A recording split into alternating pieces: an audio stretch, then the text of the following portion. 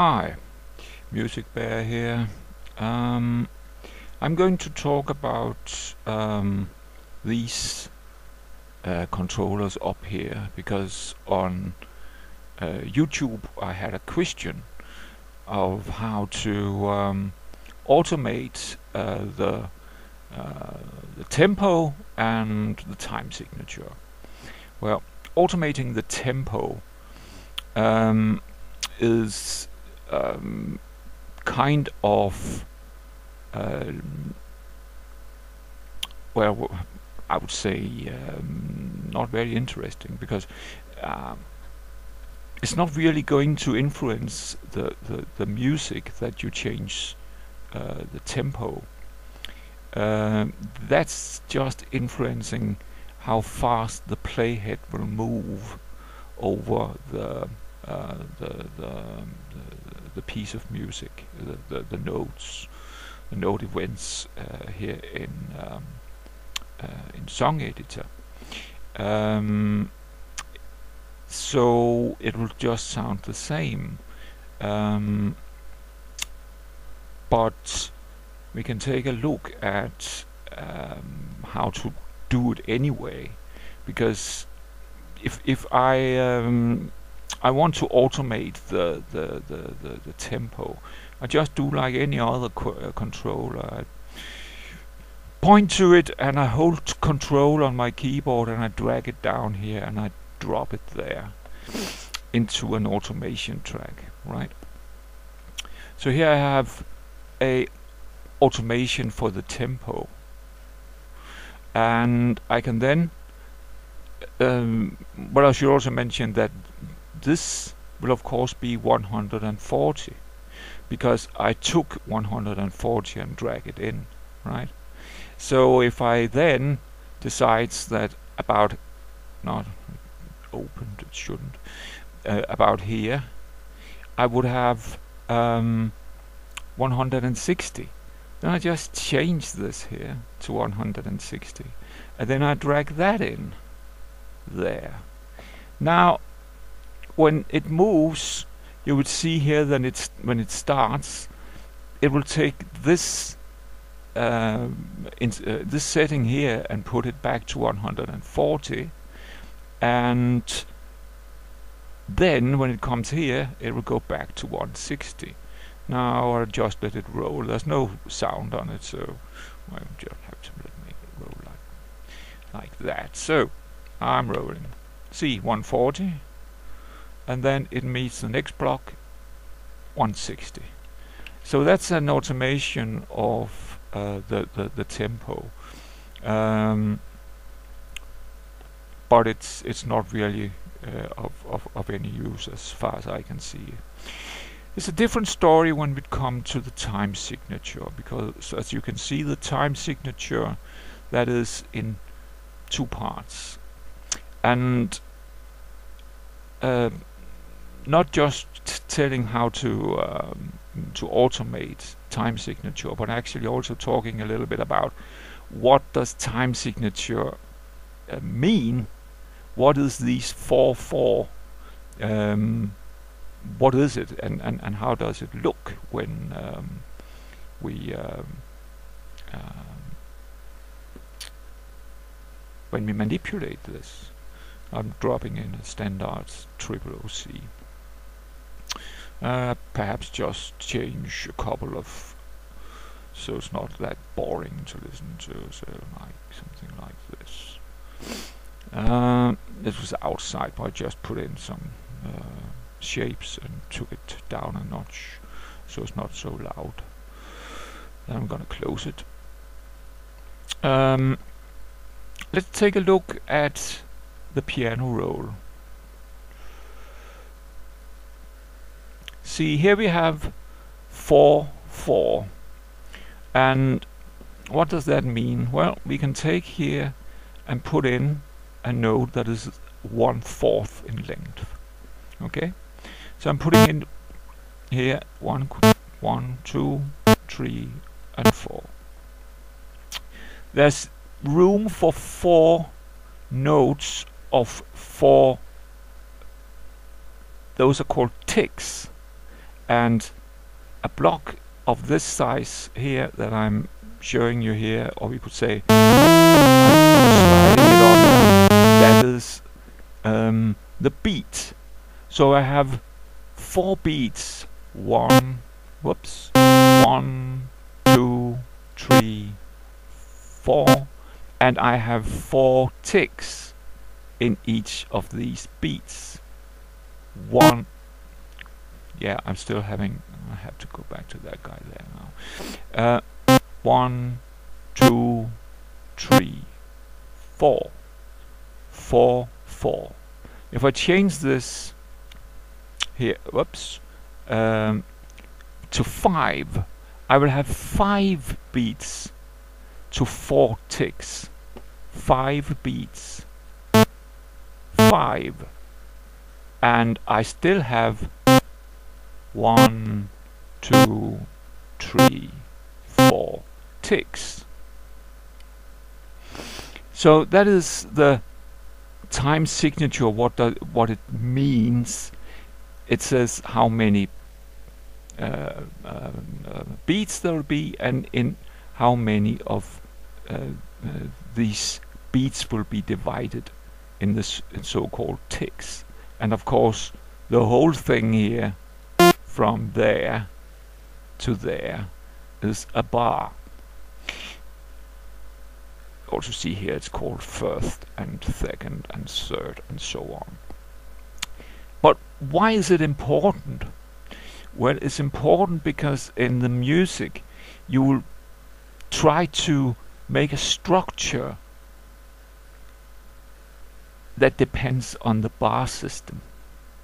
And it's of course different if you have 5 beats to the bar than if you had 4 beats to the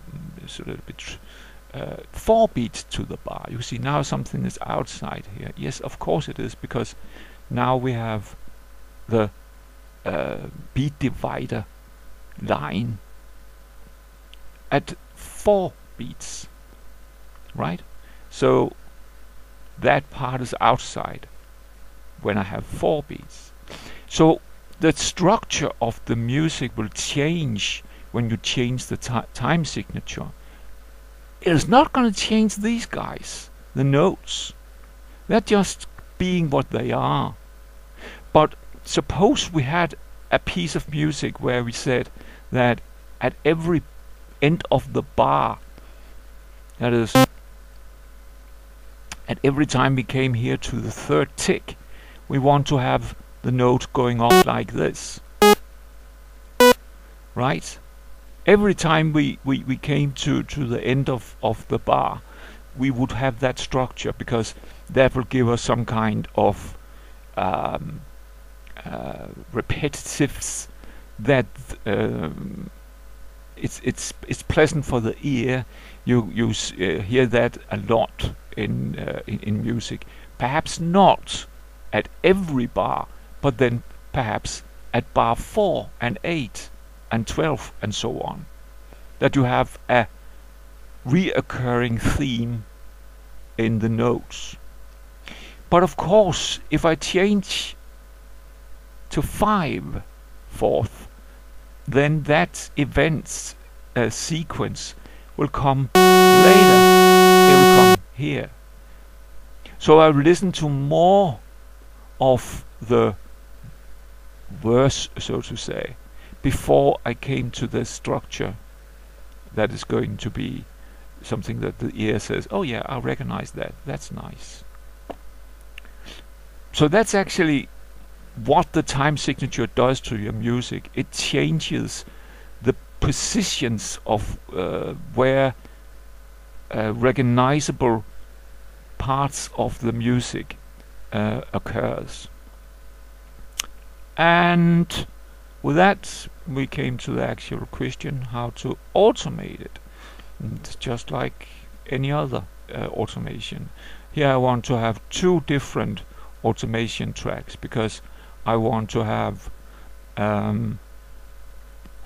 let's put it back to 4. Also you'll see a stretching in song editor depending on what time signature you use, because of we saw that the length of the bar change in piano roll. So when we go to again here, see the length of the bar change, right? So when we go to the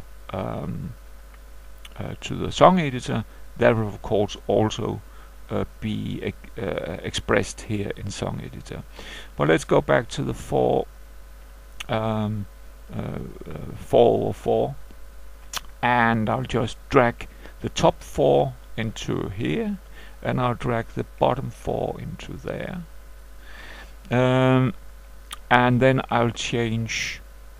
No, that's not very enlightening. Let's do it like this. So then I'd say 5 here, and I put that there, and I'll keep to the 4 like that.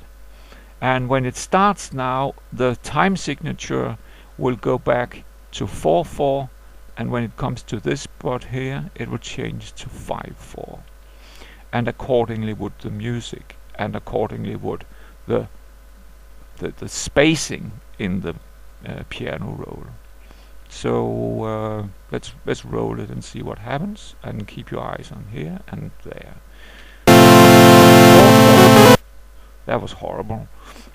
And the playhead moves, and then it hits this guy here, and it changes. So there's nothing really in automation of this that's out of the LMS box. But in Elements, the thing is that, or not in Elements, but in music, the thing is that I'll get a completely different expression in the music I'm writing when I have a different time signature. Like if I go crazy and say I have 7/4, and we look into here, you can see there's much longer before I get to because now I have 7 beats with 4 ticks, right? 3/4, 5/4, 4/4 are pretty normal time signature, but you can make the time signature you like. But it's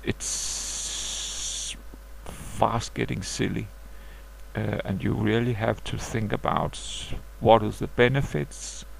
Am I doing something that's and is this really necessary? But I hope this answers not only the question how can I automate the tempi and the time signature, but also kind of explained what is a time signature, what is a bar, what is a beat, and what is the ticks. And that's all I have for this time. So thank you for watching, and have a nice day. Bye bye.